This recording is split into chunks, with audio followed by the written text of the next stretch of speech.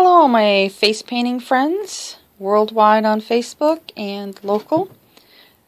This is Lynn Pickett from The Painted Smile here in Connecticut, USA. That's Lucky over there, and that's Inky over there, our helpers today. So this is my Craft and Go table. I received this in February. I actually saw it online late summer, early fall last year. I contacted the Craft and Go folks. This is made for scrapbooking. I told them that I was a face painter and I had lots of face painting friends who are always looking for the perfect kit and the all-in-one table. So I took the plunge and purchased one. I absolutely love it. It is heavy. Fully loaded as it stands today, it does weigh 40 pounds, but it is not an awkward kit because it has handles on the front and the side, making it easy to carry around.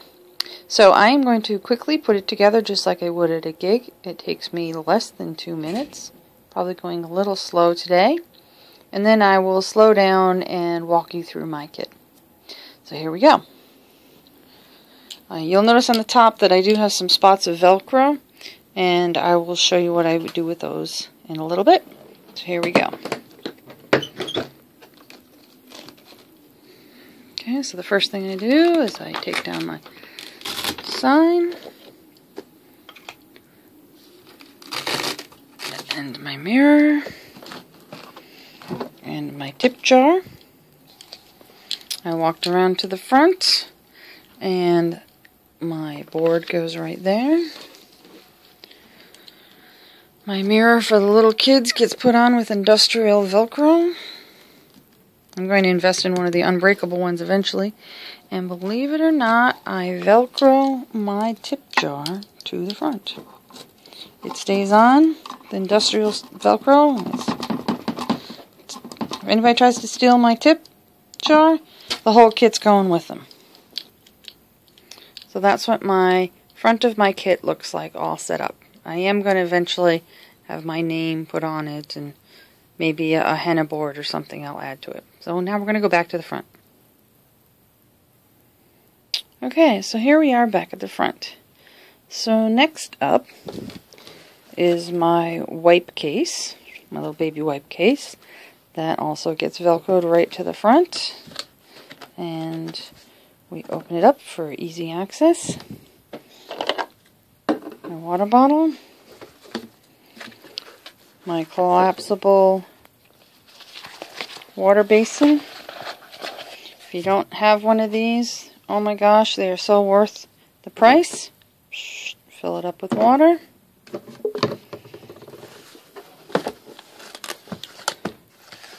My brush holder. Oops.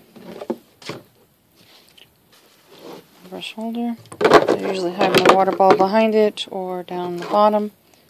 My spray, my jewels, extra paintbrushes, rounds, and flower petals, which I put in the little pockets of my water container. I have a couple packages of desiccant to keep everything as dry as possible. My 1-strokes. My bag of sponges. Now, one thing that I like to do is I love these little guys. These are command hooks with some Velcro on the back. I place them on the front and I hang whatever I need to on them. Like my sponge bag, I usually have a trash bag around the corner, a dirty sponge bag. They're great little things. And over here I have my towel, my clean towel, which goes in the handle for my wiping of my hands. Here's my mirror, which hangs up here again on one of those other little hooks. I never leave it face forward because the kids want to watch themselves all the time. My foam inserts. Now these are not your standard foam inserts. These are actually air conditioning vents. I like them because they are ridged, which gives you some airflow and helps dry out your kit. Plus, you're not pressing against the entire cake with the surface. Alright, so we have those. We put them to the side. And then you have all my split cakes and rainbow cakes. I have 2 little 1-stroke size black and whites. There's an empty well in each one. Try to keep them as dry as possible. I have my kabuki brush, which I just dropped on the floor. But I have my blush right up here, so it's very easy access. My ever-present BAM stencils, which are always clean because I hardly ever use them, because I'm just still too nervous to mess up and get paint under the stencils, but I got to practice that. My 2 daubers, as you can see, those are brand new and clean because I haven't really used them. And if I'm doing henna, I have my henna bottles right here. And of course, the all-important hand sanitizer. There's my kabuki brush. I have this empty well here, and what I normally do is I get a couple of wipes, if I can reach one out. This needs to be refilled. And I put it in that well so I can wipe my fingers off, because I'm not a neat painter and I've always got black on the ends of my fingers and I'm putting fingerprints on people. So that's the basic setup. Last but not least, I dedicated a camera to my kit. I'm always forgetting it. I normally take photos with my phone, but if I have an exceptional piece of art that I've done, or a really great looking kid and it came out great, I'll take the time to do an extra really nice photos after I've asked the parents' permission. That stays in my kit in a waterproof bag. This is a really thick Ziploc bag. It looks like a sandwich bag, but it's actually quite thick. On the top we have my appointment book. Those of you that saw me on the grape group last week, that is the book that I lost and found in my daughter's room on top of the fish tank for some unknown reason. We have the necessities of life: hand lotion, scissors, gum, extra phone battery. Down below we've got extra black and white and a few other odds and ends that are extra. My business cards. Again, that's my daughter when she was 7. That's her now. Some extra jewels, because you can never have too many. I am going to show you one more new addition to my kit, and I'm going to step back and show it to you over here. I have a power block. How many times have you been to a gig thinking your phone is going to take you through the day, and halfway through it dies and you can't make a phone call for somebody to get you extra supplies or come pick you up? It's very simple to use. It has 2 ports. Has 2 ports on the end. My apologies for that. When you're charging, you stick the small end in this hole and you plug the big end, the big USB end,